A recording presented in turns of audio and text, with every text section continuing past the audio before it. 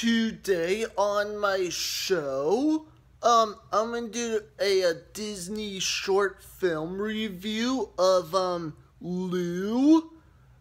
Before Disney fans watches the movie, Cars 3. So, they will easily watch the short film first before the movie. So, Lou is about a Pixar short about a lost and found box and the unseen monster within. This is what the picture looks like from the short film Lou, and it's a cute short film. I highly recommend it.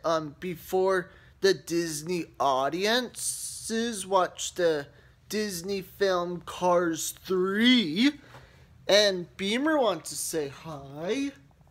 Hi, Beamer.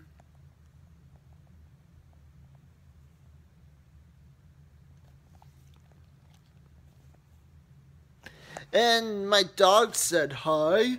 And that's all for my show today. And make sure to comment below of what do you think of the Disney Pixar short film Lou and why? Don't forget to subscribe and click like on the bottom below. And that's all for my show today, and see you next time.